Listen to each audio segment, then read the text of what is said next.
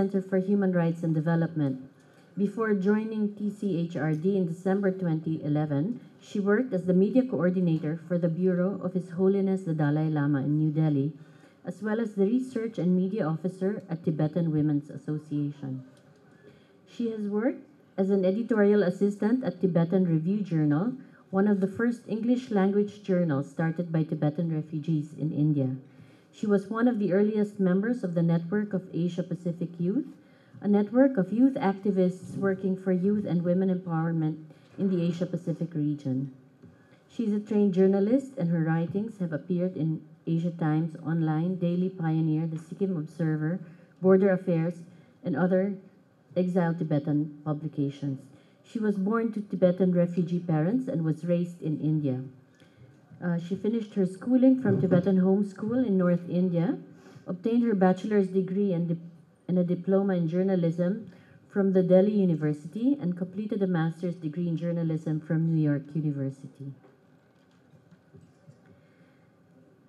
P.V. Rajagopal, known as Rajaji, is from a Gandhian family and was schooled in South India. He came to the northern part of India in 1970 during Mahatma Gandhi's 100th birth centenary. Rajaji began his work on nonviolence. He undertook educational and rural development activities in Chambal region to re-establish peace. As a result, large numbers of rural youth were motivated when he spent 6 years working with them in the Chambal region of India. He moved to the Gandhi Ashram in the state of Nagaland, northeast border of India, to promote village industries to create employment for Naga youth, as well as to promote peace in the region. From here, he spent the next 15 years building the capacity of rural youth through training programs and different initiatives. In 1993, he became the secretary of the Gandhi Peace Foundation and subsequently was the vice chair, actively engaged in a process of peacemaking in areas where armed conflicts were going on. In the mid-90s, he worked to galvanize a mass movement called the Ekta Parishad to promote the concept of people as main players in democracy, nonviolent action for socio-economic change, and people's capacity to make the state accountable. Our fourth speaker, Bhakta Bishwakaram, is a national president of the Nepal National Dalit Social Welfare Organization, a first registered and largest Dalit organization in Nepal. He's well recognized as a Dalit human rights activist working in Nepal for the last 20 years. He's the founder and chair of Legal Rights Protection Society, the first organization of Dalit lawyers in Nepal.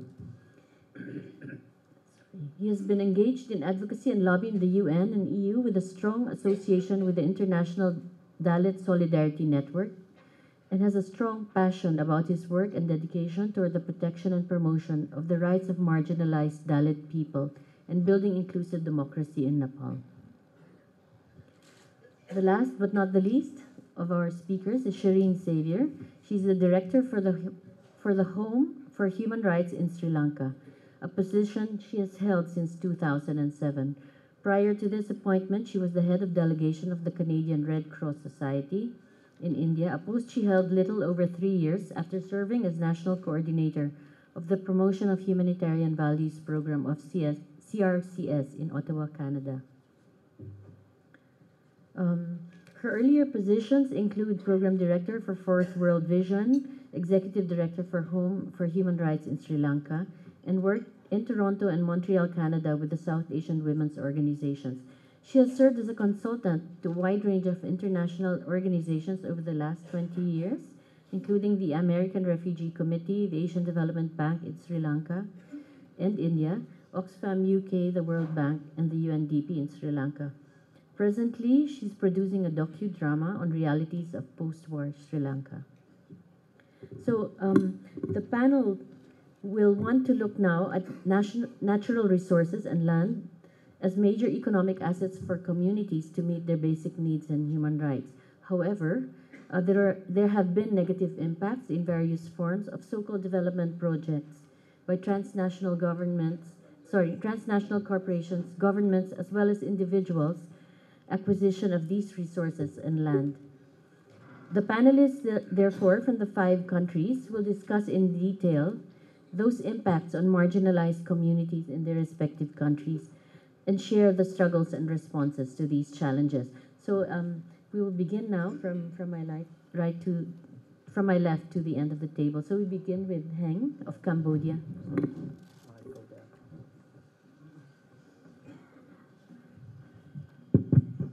Good morning, everyone. My name is Heng Pheakdey. I'm from the NGO Forum on Cambodia. The NGO Forum on Cambodia is basically a membership organization. We have about 100 member local and international NGO working together on a number of development issues affecting Cambodia. And one of the programs that we work on is land and livelihood, which we look at the access to land, indigenous people right, housing and resettlement right. So this morning I have the pleasure to share with you an overview of the land dispute in Cambodia, and then present two specific case studies to let you have an idea of what the situation is like in Cambodia. So to start with, land security is a major issue in Cambodia. 80% of the population live in the rural area, and 90% of whom work in the agriculture sector. And as we all know that land is the most important asset in the agricultural sector. But over the past 15 years, we have seen that violation of land right has been very widespread. In fact, more than half a million people are actually affected by land dispute over the country. Just to give you an overview of how widespread land dispute cases in Cambodia are, I'd like to invite you to have a look at this map. These basically track the frequency of land dispute cases across the country over the past 14 years. So the darker the red color, the more frequent the land dispute cases are. So you can see that land dispute happen almost half of the country.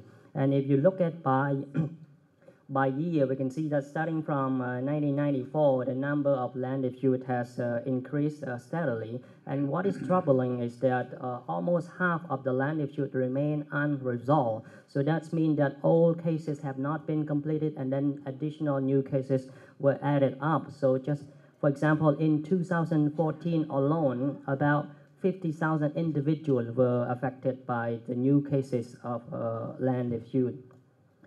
One of land disputes are caused by a variety of reasons, but one of the major reasons that cause land dispute is that the government has been giving a lot of economic land concession to private company, which sometimes overlap with the agricultural land of the villager. So this is another map which shows how big is the economic land concession in Cambodia. So the red color represented in the map are the concession granted in the past decade to a private company. I think a few years ago, the Global Witness published a controversial report titled Cambodia, a Country for Sale, to reflect how much of the economic land concession were actually given to private company on the consequences of the villager. And as a result of this publication, Global Witness were kicked out of the country by the government at that time. So the problem with ELC, or economic land concession, is that they have to meet certain criteria before each company is given a concession.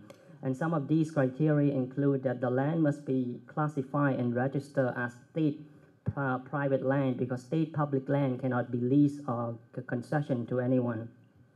And second criteria is that there must be a plan. The company must have a plan and submitted and approved by the provincial and municipal state land committee.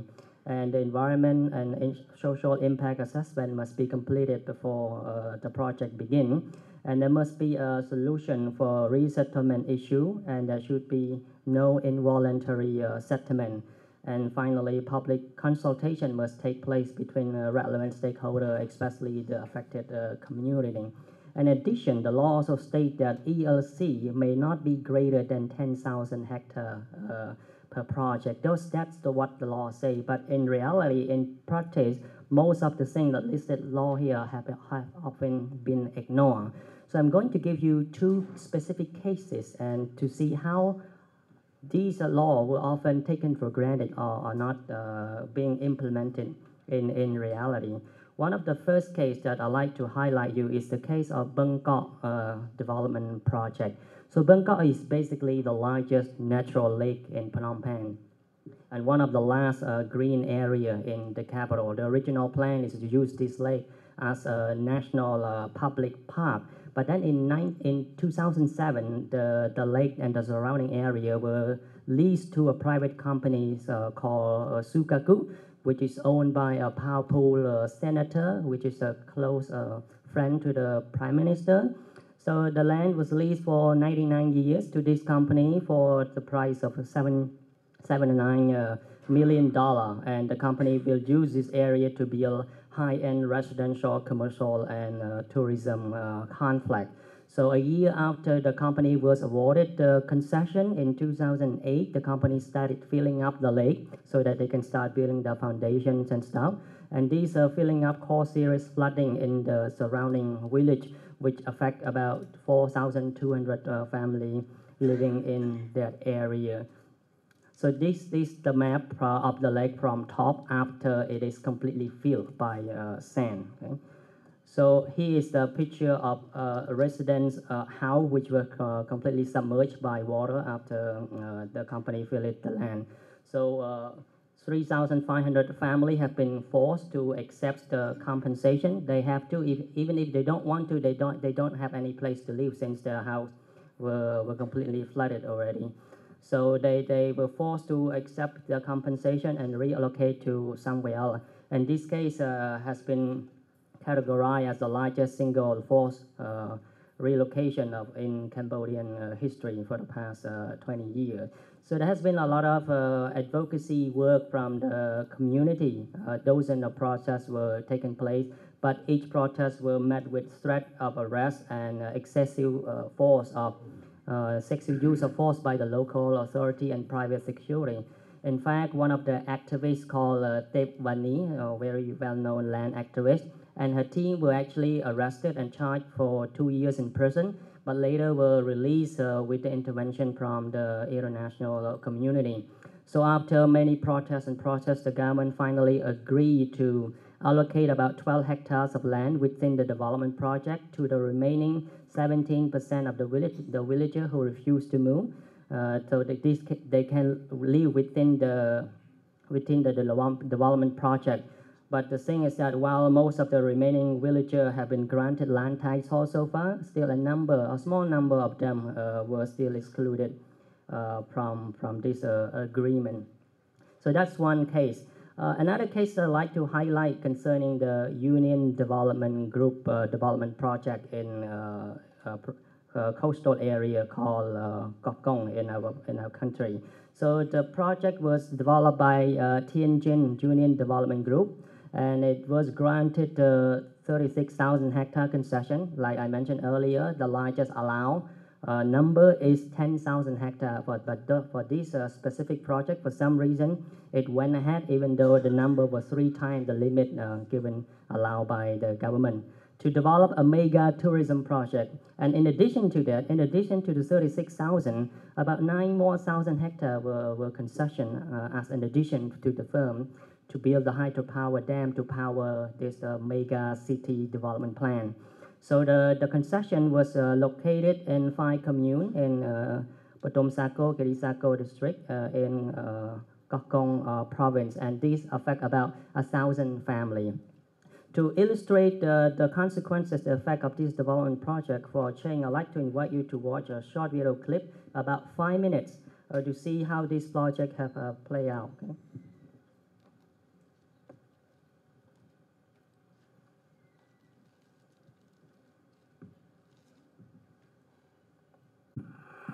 This is the huge chunk of southern Cambodia that China's Union Development Group boldly claim they will develop into the largest tourist hub in all of Southeast Asia over the next 25 to 30 years. The long secretive firm that has come under fire for its role in the forced eviction of more than 1,000 families is now ready, after years of silence, to answer those accusations and reveal more of its plans for its colossal concession. From the company's chopper, you get a sense of the staggering scale of the development and the mass relocation project to make room for it. We are going to build hotels, resorts, commercial center, airport, DC port, highway, hospitals, schools, everything. But the company's grand plans have not been so well received by long-time residents who have been forced off their land to make way for the project. Last month, some of them took their frustration to the company's gates in a futile attempt to block construction materials from entering the site. On the other side of the fence, it's a much more tranquil scene.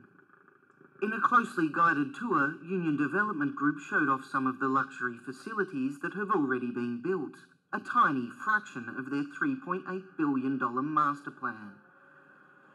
Though still light on specifics, Union Development Group say they will build thousands of hotel rooms, at least 2 18-hole golf courses, an international airport, a hydro-powered dam, and have already begun construction on a port. Our port will start operate next year. The maximum of the vessel can go in is 10 to 12,000 tons only. To make way for all of this, the company was granted a 36,000 hectare concession in 2008 and another 9,000 hectares afterwards for the dam. That means communities here, many of them who live off the sea and have lived on this land for decades, have to go. And while Union Development Group say they're investing about $10 million in relocating them fairly by building houses, schools, markets and wells, NGOs say there is a vast gulf between what is pledged and what is delivered.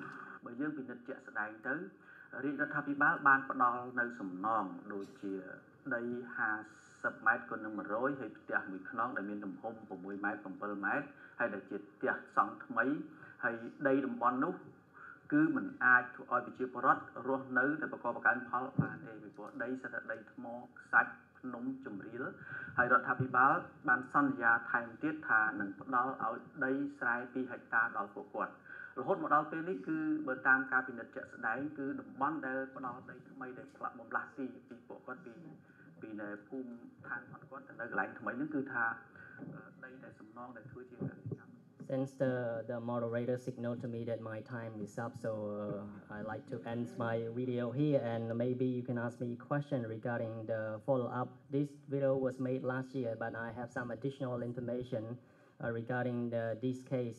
So if you're interested to know, I'm in the panel and I welcome all the questions that you may have. Thank you. Yeah. Thank you so much, Heng. We'll hear now from Tsering Tsomo of Tibet. Hello. Thank you, Corinna. I would like to thank the organizers for giving me this opportunity to speak about the experiences and challenges faced by the Tibetan nomads in particular, because this is a vast subject and I'm not sure how I'm going to tackle this with full justice within 10 minutes. But first of all, I think that it is very important to give an overview, a short overview of why nomadic lifestyle or nomadic livelihood is important for the sustainable use of the Tibetan plateau and resources, natural resources. Because many of us, because I had to revise my presentation after meeting many of the participants, because majority of you come from settled communities where agriculture is the dominant, source of livelihood.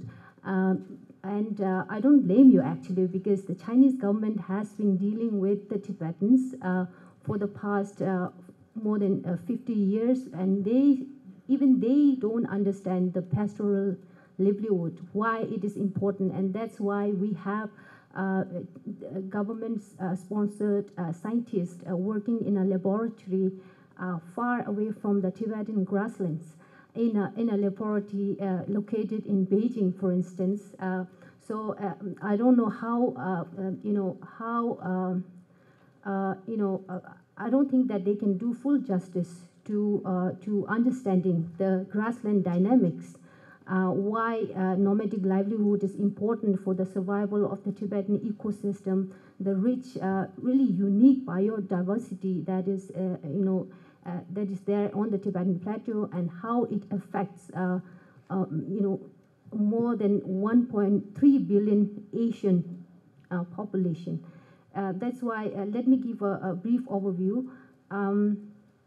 The grasslands of the Tibetan Plateau cover an area of 1.65 million square kilometers out of total 2.5 million square kilometers. So when we talk about Tibetan Plateau, the size of the Tibetan Plateau is total, it's 2.5 million square kilometers. Now we are talking about 1.65 million square kilometers of rich Tibetan grasslands that the nomads of Tibet have relied on for thousands of years for their livelihood, for their cultural survival even. The Tibetans form less than 1% of the total population of the People's Republic of China.